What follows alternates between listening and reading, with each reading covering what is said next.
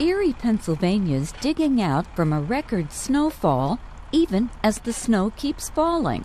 The city got 2 feet of snow on Tuesday, following close to 3 feet on Christmas Day.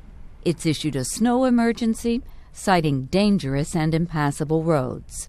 It was pretty tough at the end of the driveway. I probably spent a good hour just on the end of the driveway getting through it. Plus, it was higher than a snowblower, so take little cuts and eventually you get through it. All I could do was laugh.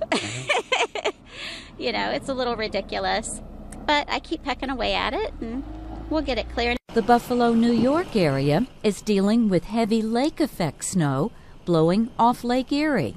The National Weather Service forecasts 9 more inches of snow on Wednesday, and snow could pile up to 4 feet high in some areas. Today we'll be out probably 10-15 hours easily. Cleveland, along with much of the northern U.S., is dealing with snowfall and frigid cold.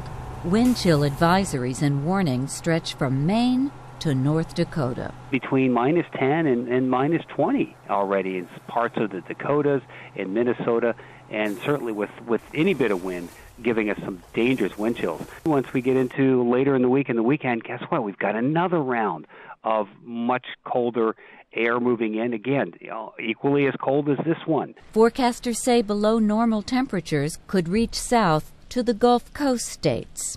Shirley Smith, The Associated Press.